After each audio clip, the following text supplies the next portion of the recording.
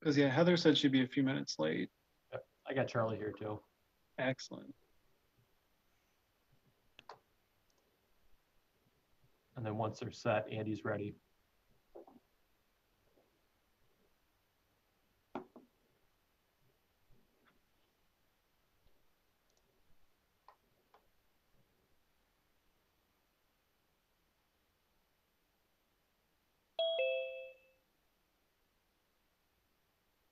All right, and we got Charlie. Are we good to go, Adam? Or all right.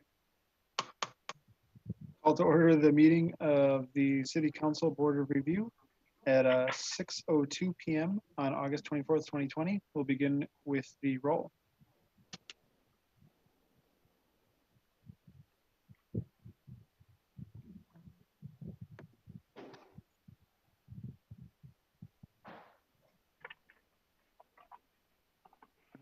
All right, Alderperson Cronin, Present.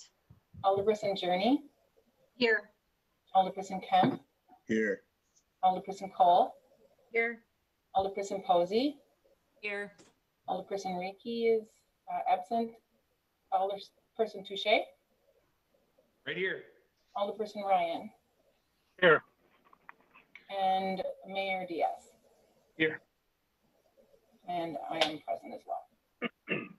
Excellent. So we have a quorum and we expect Alderigi to join us shortly. Next up, we have item 3, which is approval of the minutes from the May 11th, 2020 Board of Review meetings. Questions, comments, motions? Move approval. Motion by Alder Kemp. Is there a second? Second. Second, I think, by Alder Touche. Last chance for corrections. Seeing no hands. All those in favor of approving the minutes from the May 11th, 2020 Board of Review meeting, say aye. Aye. Aye. Opposed, no. And the minutes are approved. Next up, we'll move on to item 4, which is appointment of the Board of Review chair. I've done it in the past. I can keep doing it if people want. If someone wants to take a crack at running a Zoom meeting, can raise your hand, I guess. All right, I will ask for unanimous consent to allow me to continue as chair of the Board of Review. All right. Seeing no objections, we'll move on to item 5, which is the report by the city assessor regarding the citywide reevaluation and taxpayer objection procedures. Mr. Peters. Thank you. Can everybody hear me okay? Great. All right, well, the long-awaited results of the citywide reevaluation are almost here. I'm planning to mail out the notices of assessment to all property owners on Friday, so hopefully they should hit the mail by, I suppose, Monday at the latest. The preliminary results are showing about a 28% increase overall in assessed value for the city. Now that does include new construction. So if you factor out the new construction, it's a little bit less, and I'll have all those statistics available at the time we start taking calls and everything. And there may be some information I can put together as well that I could send out to Adam or to Alan, who could forward that information to you, just for some big picture understanding of the assessment changes. But really, we are revaluing everybody from scratch. So I'm not starting with what the assessed value was on the books before. We're throwing out all the old assessed values completely, and we're going to the sales of land, sales of homes, sales of commercial properties, and we are starting with that information as a basis to value everybody else. And the idea then is that the new assessments should represent 100% of the value that you could sell the house for as of January 1st of 2020. State law says assessments are always as of January 1st, even though we're well into the pandemic and things feel a whole lot different now than they did on January 1st. We're still looking at a January 1st valuation by law. It's going to be, I know what to expect. There's probably going to be some sticker shock, so to speak, that, how can the assessment go up this much in 1 year? And the thing to understand is that if the assessments are going up a lot, it's on paper 1 year, but in reality, it's all the way back to, I think, 2011, the last time there was a full revaluation in the city, I think. And so really we're dealing with a long period of market appreciation that never was really accounted for in the assessed values. What the assessor did in the intervening years is they looked at new construction, they looked at building permits, but really they didn't make changes for market conditions. And now the assessed values are significantly behind the times in terms of what properties are selling for, and obviously they have to increase. Another important point to make is that these increases in assessed value are not going to generate more tax revenue for the city. There are some people out there who think that the only reason assessments get raised is to drum up more tax revenue, and that's a complete misconception. Nothing that I do will bring in more revenue for the city. If the city needs more revenue, you just adjust your levies. You don't need me for that. Really what the assessed values do is they apportion that tax levy fairly amongst all the taxpayers in the city. And the longer you go without a revaluation, the more market conditions change, properties change, and the assessed values may not really be uniform and fair compared to what properties are selling for. You may have older homes selling for something different than newer homes, condominiums, something different, maybe higher end homes versus starter homes. There's all kinds of different changes that happen in the market over time. So one of the end results is that the assessed values do not go up at a uniform level for everybody. It is totally normal for somebody to go up maybe 25% and then their neighbor go up 30%. And obviously the person who goes up 30% might ask, well, why am I going up more? Well, the answer would be that your assessment was behind the times a little further than the other person was. And so you needed to go up that much to get to a fair selling price for your property. And so these are general questions that we're going to hear.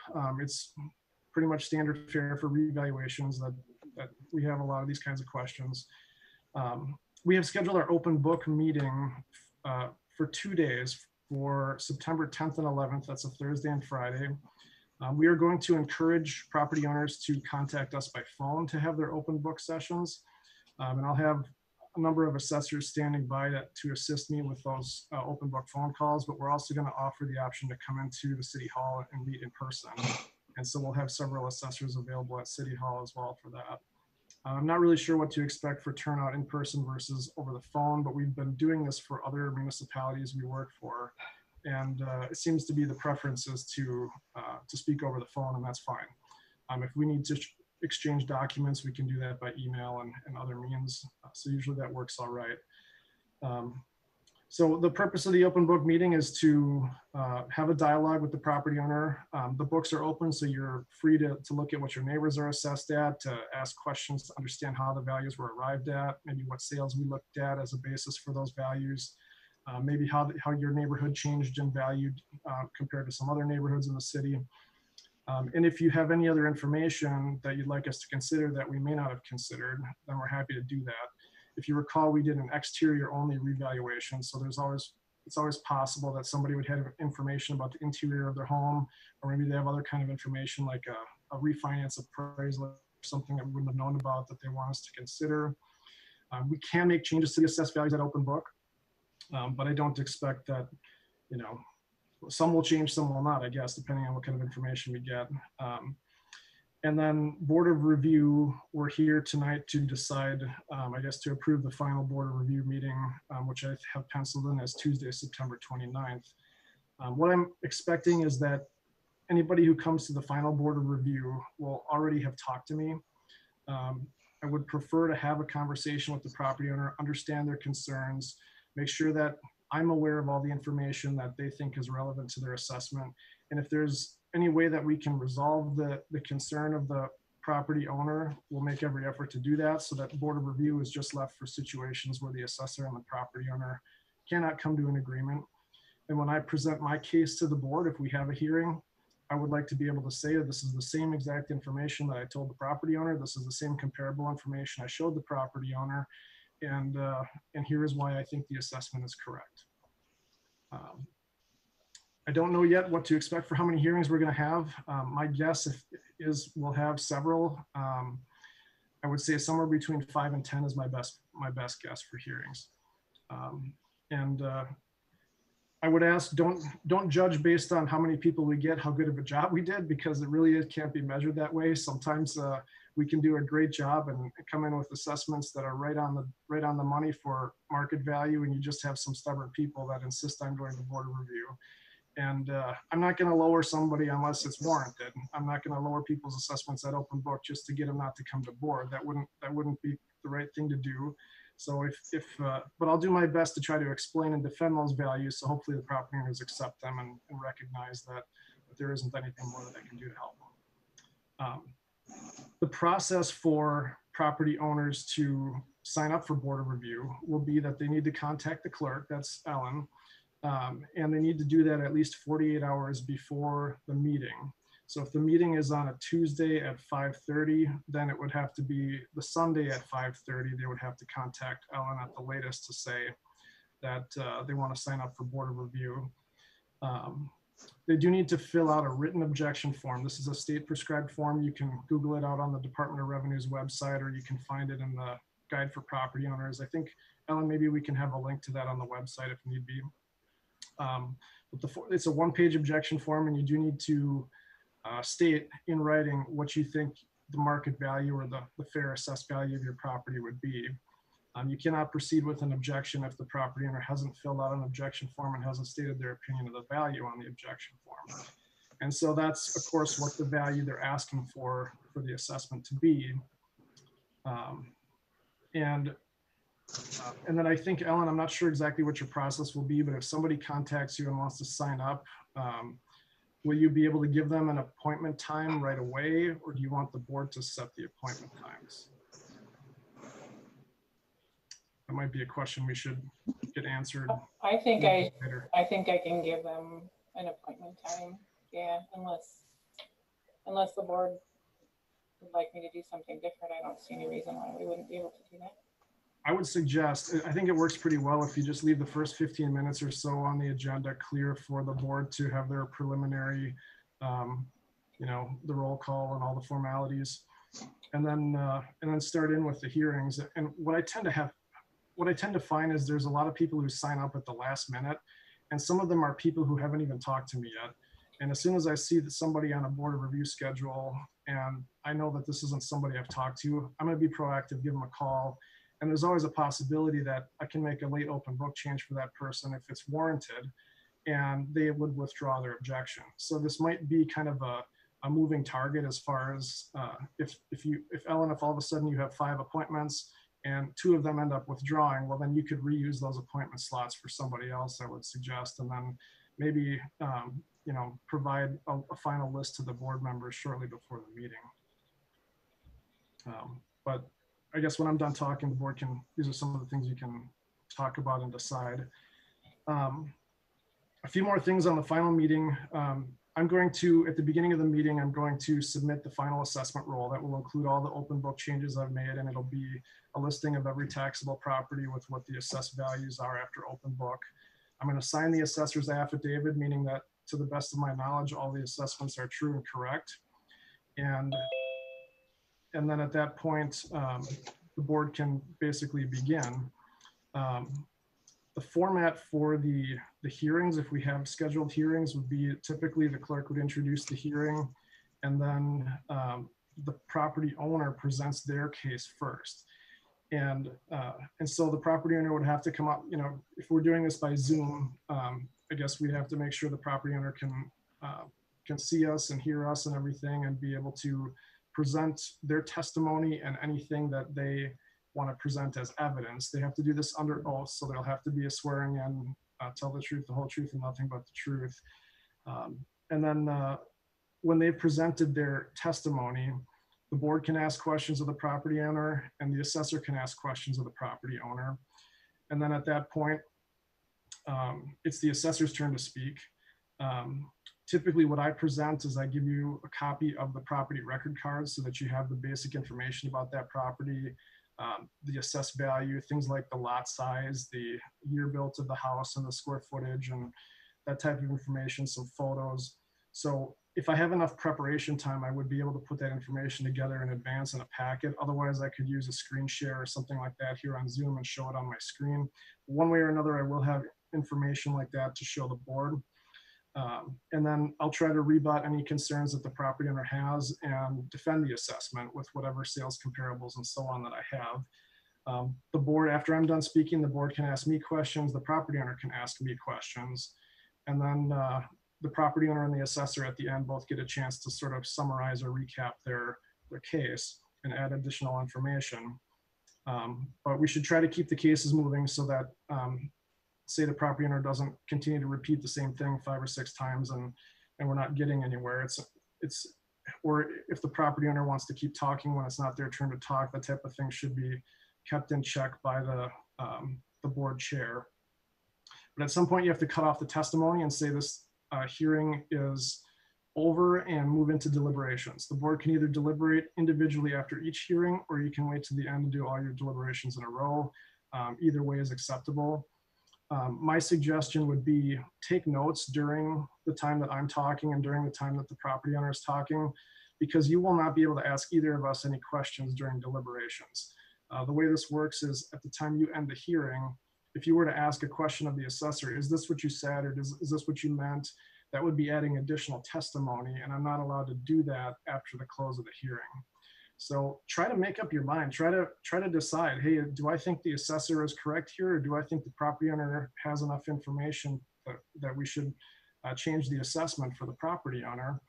And try to do that before the close of the hearing, because that's the time when you're still able to ask those questions. And then when you deliberate, it's just a matter of discussing amongst yourselves and somebody making a motion. I make a motion to sustain the assessment at what the assessor set it at, or I make a motion to adjust the assessment based on evidence presented. And if you adjust the assessment, you have to choose the specific amount you're going to adjust it to. Typically, you break it down by land improvements in total, just like it is in the assessment roll, and make a motion. Now, it's important to remember that the assessor is presumed correct. The reason being, number one, the assessor is the person who's trained and certified in how to assess property. And number two, the assessor has signed a statement on the front of the assessment roll that it's true and correct. So the property owner is in the position of overcoming that presumption of correctness with their testimony. And you as a board will have to decide, has the property owner brought enough information that they've overcome this presumption of correctness that the assessor has by law? And if so, well, then you can proceed to change the assessed value. And of course, that has to be done by a majority vote, and it's a roll call vote. If any of the assessments, well, whether or not the assessments are changed, the property owner gets a notice of board of review determination that comes from Ellen. Ellen, if you'd like, I could have my staff members even pre-fill those forms for you, so it's a little less work for you. And then all you'd have to do is write in the final determination from the board. But in any case, those can be either hand delivered or mailed, and if they're mailed, they have to be by certified mail. And after that, after all the hearings are done, the board of review is over. If anybody were to walk in without an appointment, I suppose I have to say walk in because it's a Zoom meeting, but if any of them zoomed in and said, hey, I'm here to object, I didn't make an appointment in advance, what do I need to do?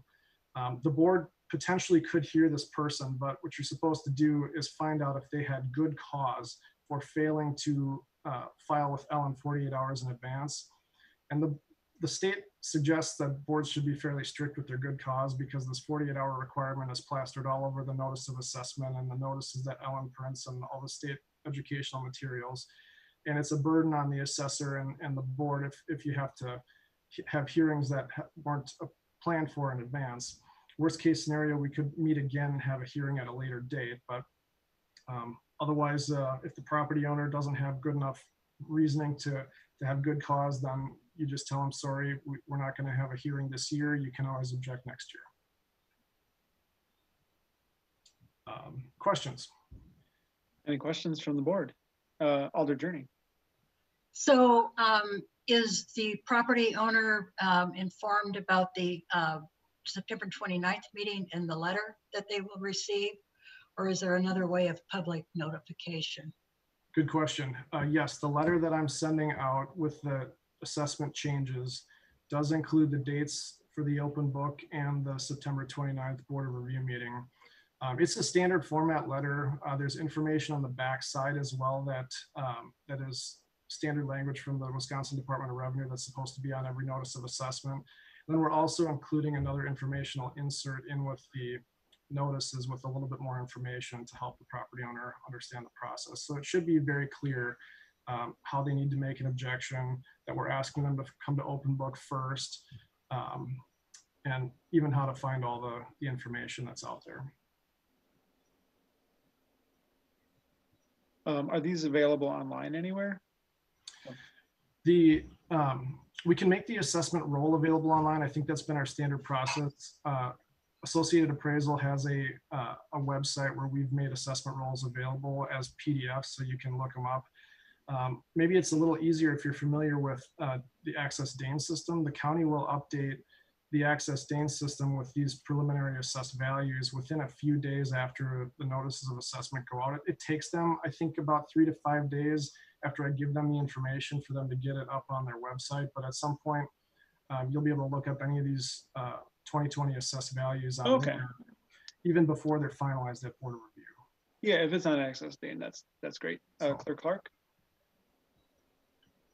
Yes, I just wanted to mention that we'll have all of that information on our city website as well. The notices are also, and all of our normal places on the website, Miller's, the library, here at City Hall. In fact, they're posted in 3 places here at City Hall. So if anybody has any questions, or they can always call us too if they have any questions. Other questions from the board? I guess I have one more. Oh, sorry, Alder Ryan. Thanks. I think I have 3 quick questions, just new to this. So my first question was, what's the normal frequency of assessments, and how did it come to be that we're 9 years behind, or if we're behind? Well, the big cities like Milwaukee and Madison, they will keep their assessments updated every year for market conditions, but it's typical for smaller cities, villages, and towns to only update their assessments once every 5 to 7 years. Department of Revenue recommends no later than once every 10 years or no longer than that. And so this is normal that people get used to the assessments being lower than market value. They get used to not having assessment changes. And then when you're in the position that we're in and the assessments are more than 25% below market value, well, then you get a big increase all at once, but it doesn't correspond necessarily to a tax increase. All right. Do we know when the notice of assessments should be received by folks, roughly? I'll be mailing them out on Friday. And so if post office runs normally, I would think by Monday. By Monday? Okay. Yeah. That's a big if. Yeah. I know. And then my last question was, just in your experience, I'm curious what, if someone does, well, first of all, I presume it's unlikely that folks who object typically are successful, but supposing they are, what types of variances are you accustomed to seeing? I assume like in the 1s and 2% or less? As far as the number of objections or? No, in the assessed value versus, whatever they've come up with themselves. I'm just curious. Well, I'm not sure if I'm answering the question you're asking or not, but I'll get people that think that they can kind of negotiate. They'll start low and they'll try to meet in the middle somewhere. And sometimes I have to remind property owners that this isn't a negotiation. This is, I need to assess the property based on data and based on analysis. And in the world of real estate, not everything is black and white numbers. I mean, people buy property with emotions involved, and there's things like curb appeal, and that's hard to sometimes quantify. So sometimes there's a range of value that I can settle on, but yeah, I mean, I've seen everything from the property owner asking for me to cut their assessment down by 50% to only minor requests of a couple $1,000. So I think I've seen it all. Yep. Thank you. About Alder Posey. Thank you. For the other cities, I have a kind of a current situation question with using technology to do this. How do we or have other cities face the situation? Because it's not like public comment where we say, okay, come again next time and share with us what your thoughts are. Have we run into issues, or have you run into issues? Anybody with technical issues or anything like that that we have to start taking into account where we need to plan on that? Well, I think we're trusting technology a lot to try to do this completely virtually, but it has been done. Some of the other cities that I work with this year have successfully had board of review with hearings fully remotely. I think we need to be ready just in case there are audio issues or something like that. I think worst case scenario, if we have really bad technical issues that we can't get over, worst case would be to schedule hearings on another day and reconvene for hearings at another time. I'm hoping that doesn't have to happen. I would sure like to get it done all in one night if we can, but it's doable. Mr. Sayer? And we also have call-in numbers for this as well. So if all of a sudden someone's internet just completely crashes, there is a call-in number that we could do the audio that way. And I suppose if we did have a request for an accommodation on this, we could potentially accommodate here at City Hall in the council chambers with one of our laptops with the appropriate protocols in place. So we have some options if it kind of falls apart on us. You know, Zoom was down this morning. That's the bigger fear we would have if there's an outage again in Zoom. But I think we have a couple options. If the video fails, I think we probably push to the telephone idea first, and then last resort, potentially having the person come down here. And between Ellen and myself, we could put something together and figure it out.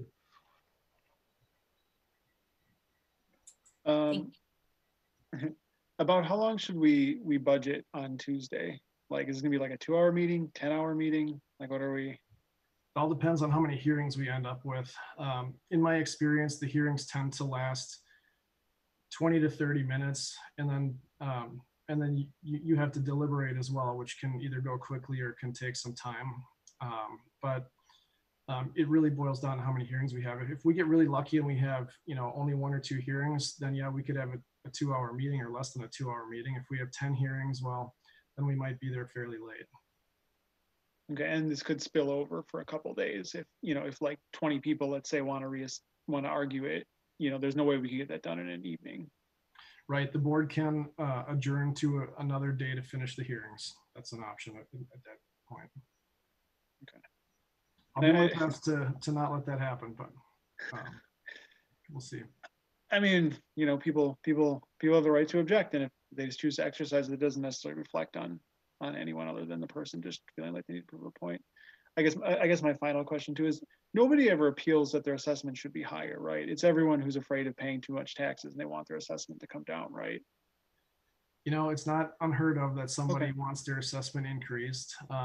Maybe they're getting ready to sell and they think that having a higher assessment is going to help them sell the house for more, which I don't believe is necessarily true, but I have had people come in and ask for their assessments to be raised by the board of review. And then I'm in the position of defending why I won't do that. So. Great. Any more questions?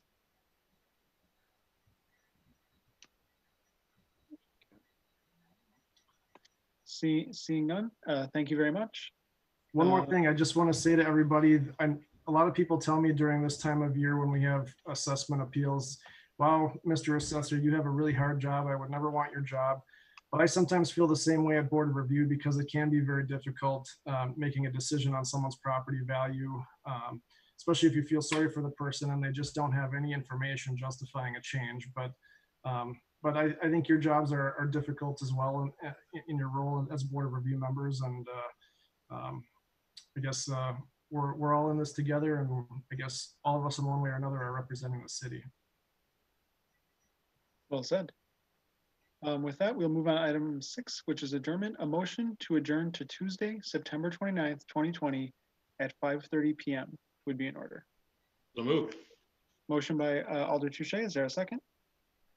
Second. Second, I think by Alder Journey. Saw the box light up.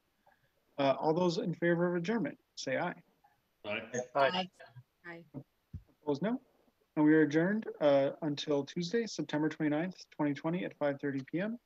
And the time of adjournment right now is 6:31 p.m. I will see you all at 7. Thanks.